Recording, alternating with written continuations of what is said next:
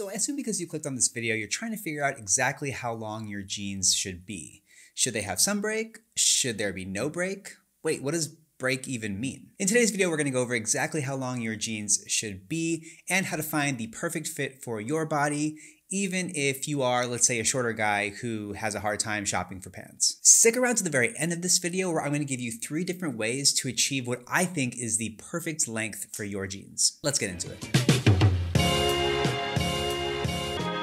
What's up, fellas? Welcome back to Effortless Gent. If you are new here, welcome. I'm Baron, and on this channel, we typically discuss men's style tips, how to dress sharp, and how to dress with confidence. If you are into that kind of thing, make sure you hit that subscribe button and also check out our other videos as well. So today we're talking all about jeans length. How long should your jeans be? First off, let me explain a little bit about what break is. Break is referring to how your pants sit on top of your shoes. So a full break essentially is when one full fold of material sits on top of your shoe. This supposedly is the most traditional way to wear your pants, but to be honest, I think it looks a little bit dated and kind of sloppy. It basically looks like you never tailored your pants at all, or you bought the wrong length. From there, you have your half break, which is when the hem of your pants is sitting on top of your shoes and there is a slight fold at the front of the trouser. This is a bit cleaner and more appropriate for a conservative style without looking sloppy. Finally, you have a no break look, which means that the hem of your pants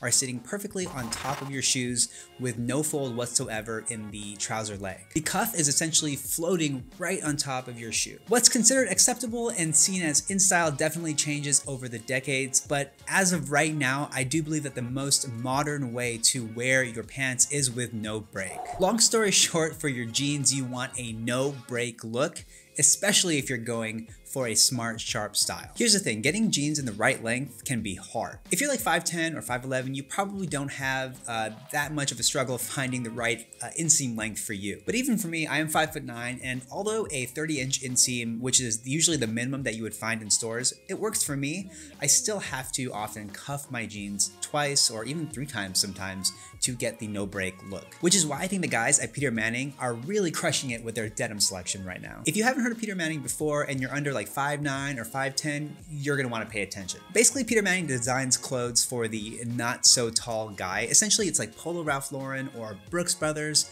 but for a man of a more modest stature. While Peter Manning can outfit your whole wardrobe, what I really like about them is their denim selection. So they have 3 different fits: traditional, slim, and skinny. And within those 3 fits, there are at least 4, if not 5 different washes, from a very light wash all the way to a dark raw rinse. And best of all, they carry inseams from 25 inches all the way to 30. So if you have ever had a hard time finding a pair of jeans that is shorter than a 30-inch inseam, Peter Manning's for you. So these jeans that I'm wearing are actually a inseam size of 28 inches, which is perfect for me. For reference, I am 5'9", but I need a 28-inch inseam in order to not have to cuff my jeans. If for whatever reason I did want a slightly shorter hem, I still could cuff these pair of Peter Manning denim, but the nice thing is I don't have to. So if I want a more sleek and clean look, I could leave them uncuffed and it's perfect. Shout out to the guys at Peter Manning. Thank you so much for partnering with me on this video. I've been working with them for years and I do love their product. It's super solid. They serve a market that is generally very underserved. Guys that are under 5'8", 5'9", 5'10". It's hard to find clothes that fit proportionally well for guys that are, you know, of a shorter, more modest stature, and I think they're doing a great job with their clothing, and I love the style and aesthetic. It just fits our smart, sharp style, the type of style that I talk about so well. So shout out to the guys at Peter Manning. Thank you to you guys who are watching this video for supporting the brands that support us and make this channel possible. Like I said, all the links are going to be in the description box below, so if you are looking for the perfect pair of denim for you, make sure you go ahead and click on the link below. So back to the subject of trying to get a pair of jeans with no break. Obviously, there are a few other ways to get the no break look. You could, 1, roll your cuff a few times, but if you are a shorter dude, then it's gonna be a little bit tougher because you're gonna have to roll your cuff like 3 or 4 times, and then that creates a really thick roll that doesn't look that great. In that case, I suggest you check out Peter Manning's denim, like I already mentioned, link in the description below. Or alternative number 2 would be to get your jeans hemmed. This option is okay, and I think If you have to do it, then you have to do it. But what I don't like about it is that you lose the original hem on your jeans. There is a method that tailors use to keep your original hem if you request it. Some know how to do it and some don't. Essentially what they do is they may cut the jeans off and remove some of that excess length and then re-sew the original hem back onto your jeans. This does work, but I believe there are a few problems with that. One, you always have to keep your cuff pressed. Otherwise, it doesn't look natural. There's kind of a little bit of rippling or puckering, and it doesn't lay super flat.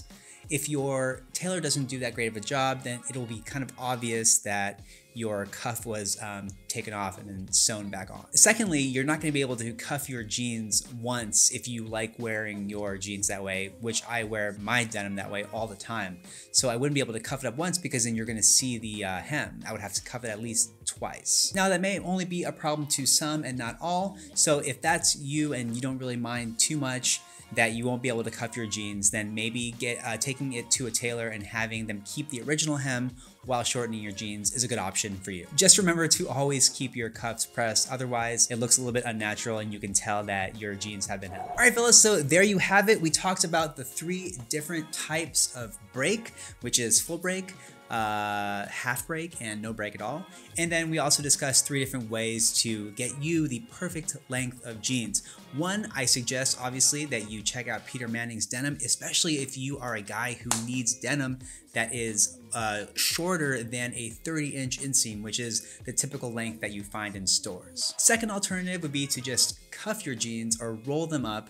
Again, if you are a little bit shorter, then you're gonna have a hard time with this because even at a 30-inch inseam, if you have to roll it up 3 or 4 times, the roll gets too thick and it doesn't look as cool. Your third alternative would be to take it to a tailor and get your jeans hemmed, either with a completely new cuff, or if you can, have them keep the original hem so it looks a little bit closer to natural. All right, I hope this helped. In the comments below, please let me know what break you prefer wearing your denim with, and also how are you going to achieve the perfect length of denim for you? I want to know, so let me know in the comments below. Thanks again for watching. I hope y'all got a lot out of this one, and I will see y'all in the next video. Peace.